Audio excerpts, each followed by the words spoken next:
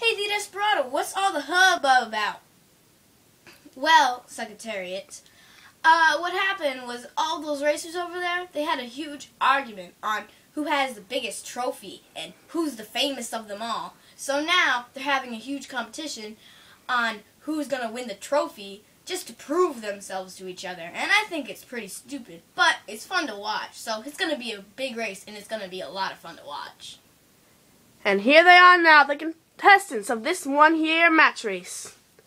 Over in the first stall, we have Seabiscuit, who won the Santa Anita Handicap and the match race against War Admiral, which was his uncle.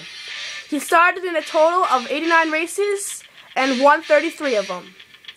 In the second stall, we have Smarty Jones, who won the Count Fleet Stakes, the Southwest Stakes, the Rebel Stakes, the Arkansas Derby, the Kentucky Derby, and the Preakness Stakes.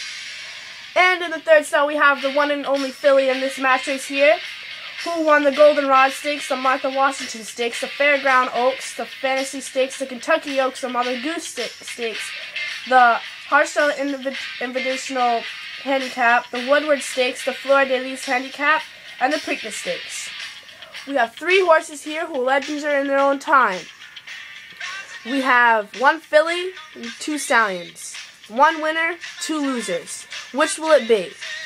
Well, tune in next time at Briar Horse Lover 1000's page to find out. Thank you for watching.